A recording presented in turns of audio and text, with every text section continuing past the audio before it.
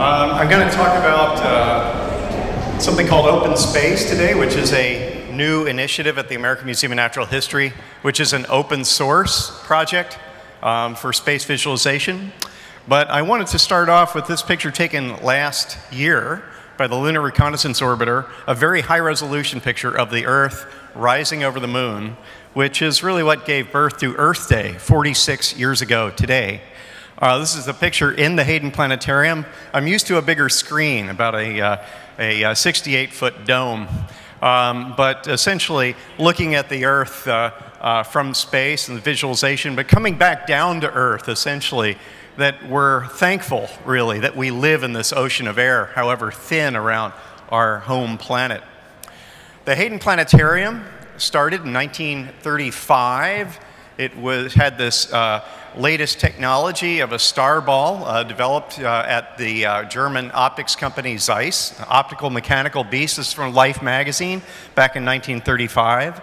And inside the dome, essentially what you have is this projector in the middle to display the stars, an accurate data visualization, because it was a map. And it also recreated the motions of the night sky and the positions of the planets and moon and stars.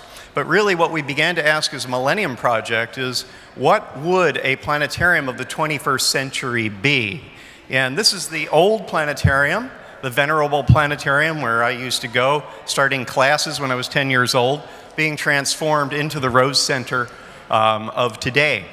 And so the old place is completely torn down, built anew, with a new vision of bringing data visualization, essentially three-dimensional data visualization, through the innovation of full dome video to the dome.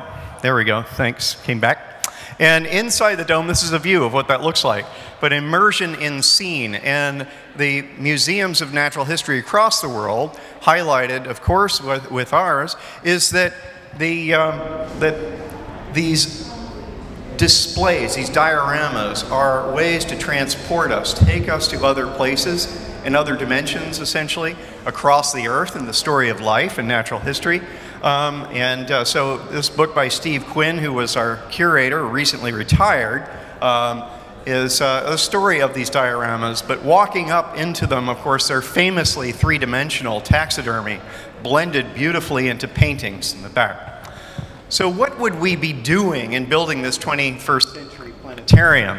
And really the notions ranged insofar as what that would be, going from a looking up perspective to a perspective in space.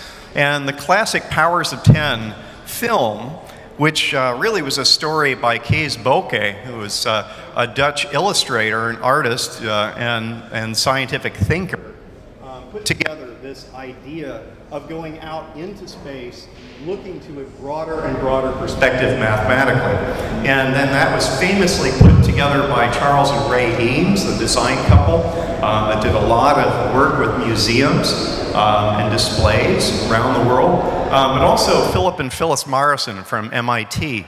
And Philip Morrison famously narrated this piece.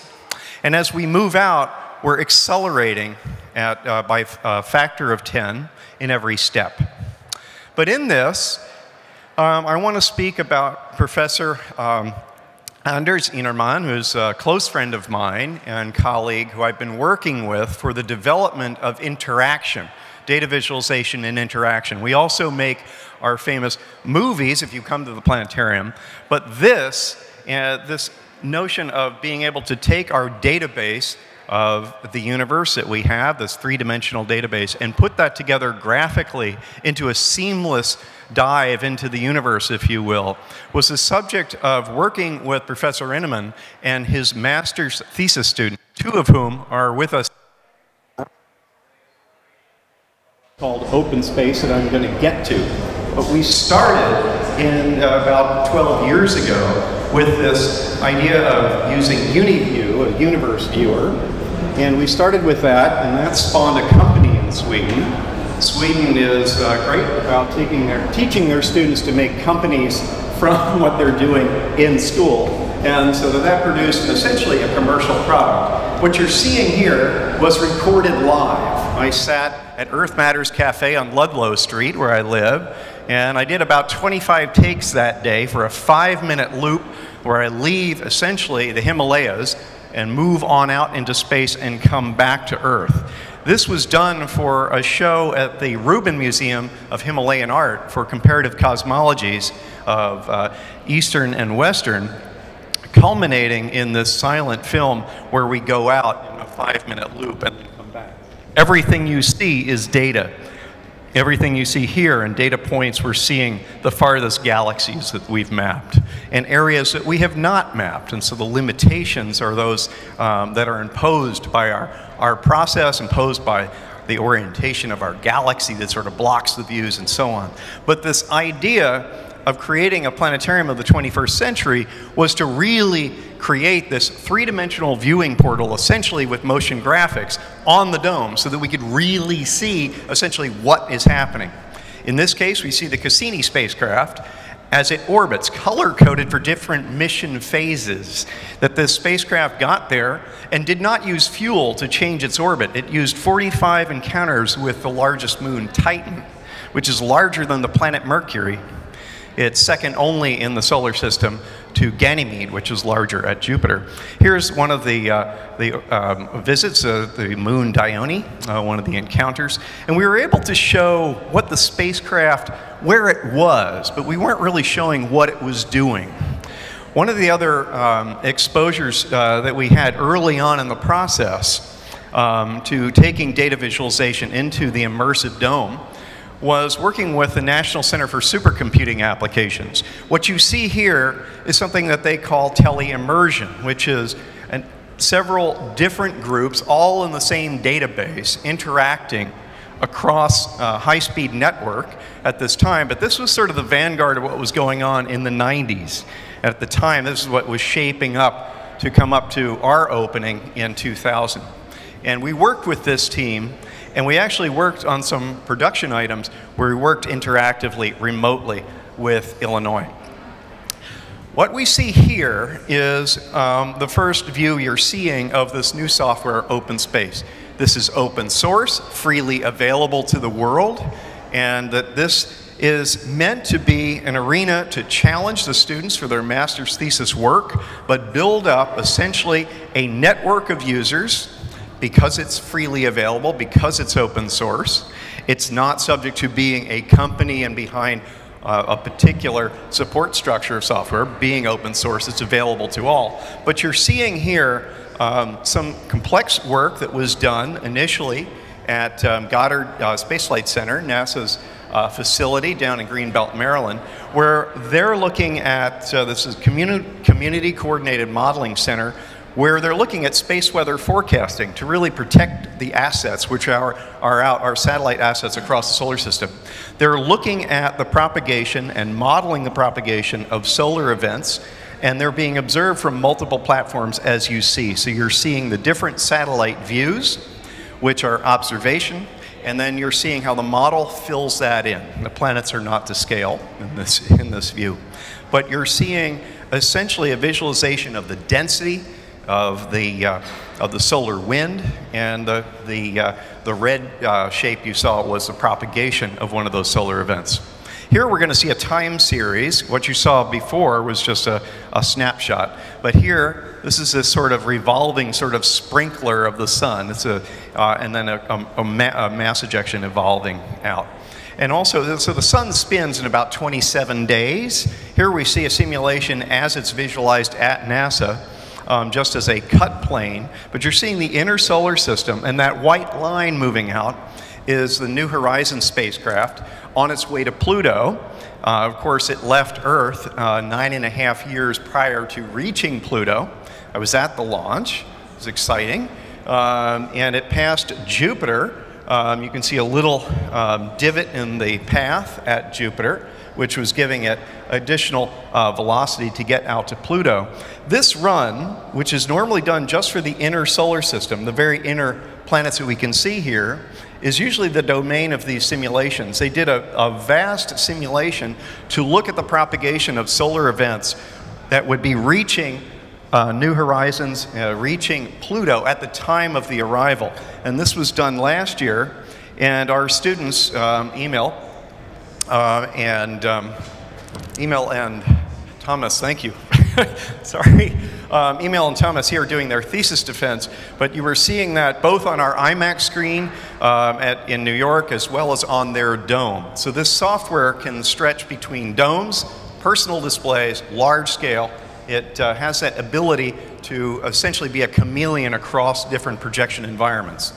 Here we're looking at visualization of the Earth's magnetosphere, and we're seeing field lines as well as, before you're seeing volumetrics. Fully interactive. You can see the cursor even moving it around. And what just one of these would look like on the dome. This is the Earth and its magnetic field.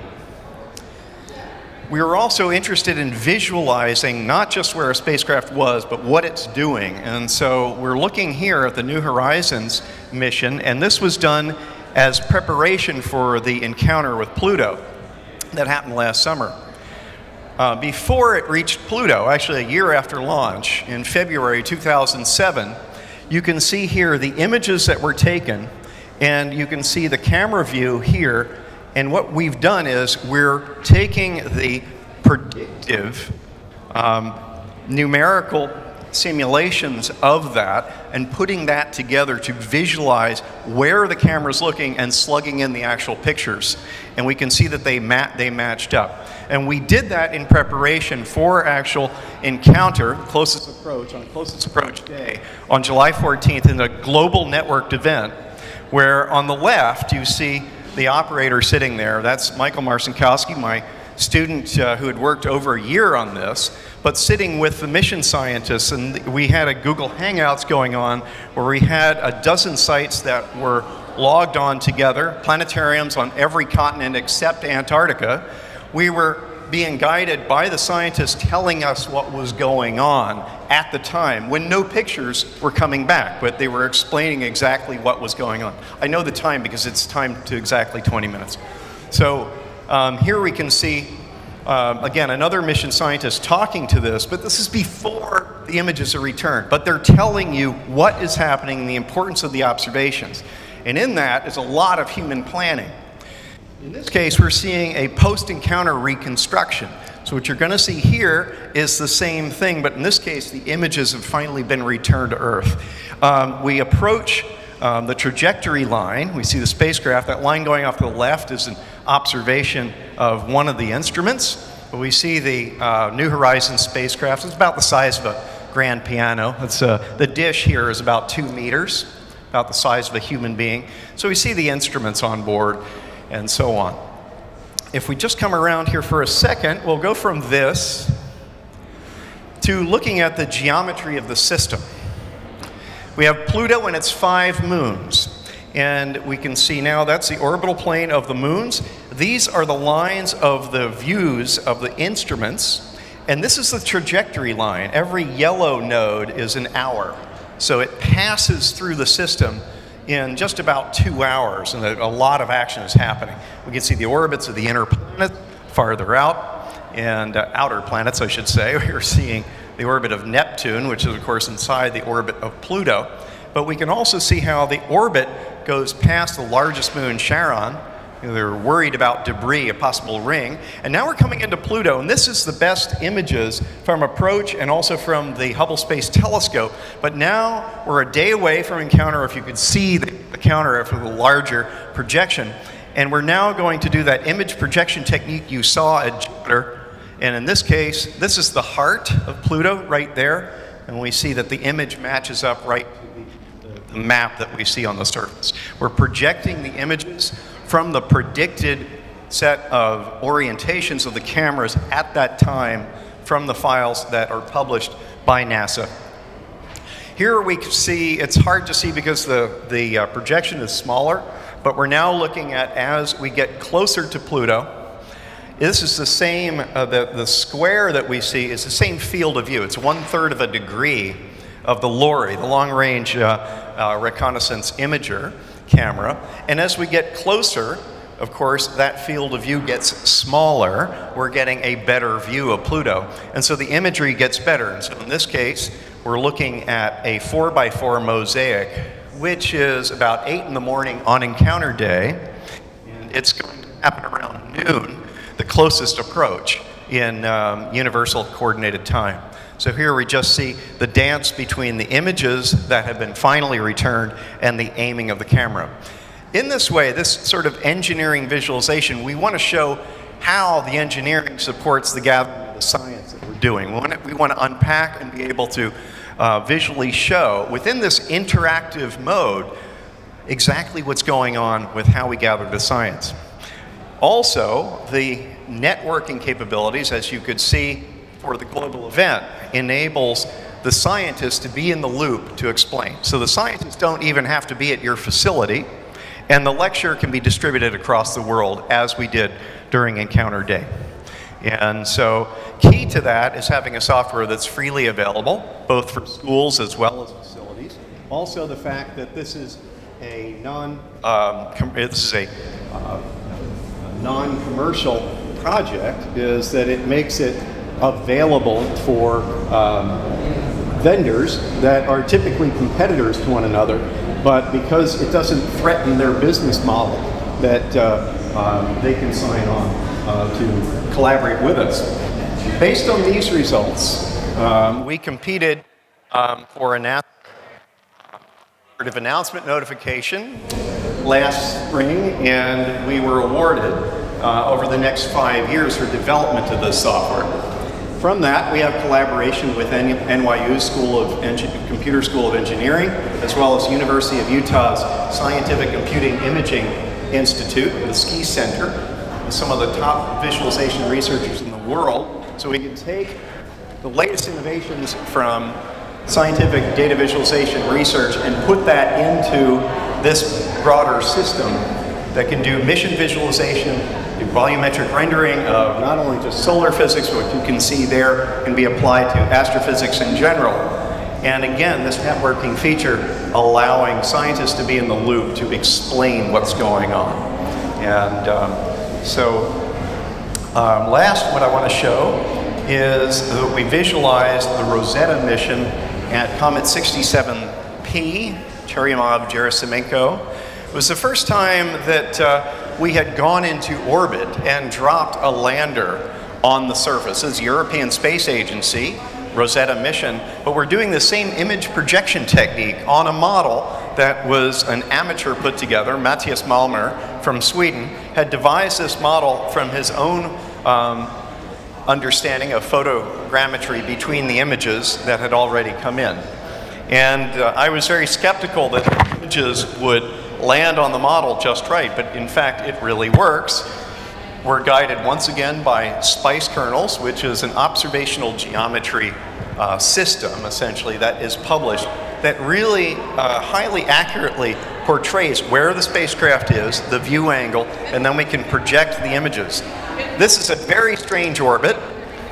It's an ion-driven system, or spacecraft for the most part, but it also has thrusters. And because the gravity is so low around this object, which is about, I believe, about 30 kilometers in scale, so it could fit within the New York metropolitan area. It would fit over Brooklyn, essentially. But then when it got in closest, here we're going to see a couple of the close-in pictures. You can actually see sand dunes from the jetting of the gases on this world that has hardly any gravity and only a temporary atmosphere at times when the outgassing is occurring. And again, in honor of Earth Day, that a lot of what we do at the Museum of Natural History is to put the Earth in context. That quote is from Carl Sagan, from his Pale Blue Dot paragraph, of course. I don't know if you can read it, but nevertheless, this picture of the Earthrise is taken by the Japanese Kaguya spacecraft orbiting the moon, and that it carried NHK had helped put on high-definition cameras, rises and sets that they captured. And a few of them are on YouTube at full resolution, but absolutely stunning. Our Earth in context, that's effectively what we're trying to show at the museum and bring that to the world through this new software called OpenSpace. If you're interested, the website is openspace.itn.liu.se. If you're interested, come up and ask me. I should have put that in as the last slide, and I didn't. But nevertheless, if there's any questions, I know that this was timed to be exactly 20 minutes, but if there are a question or two, maybe I can answer it off stage. Thank you.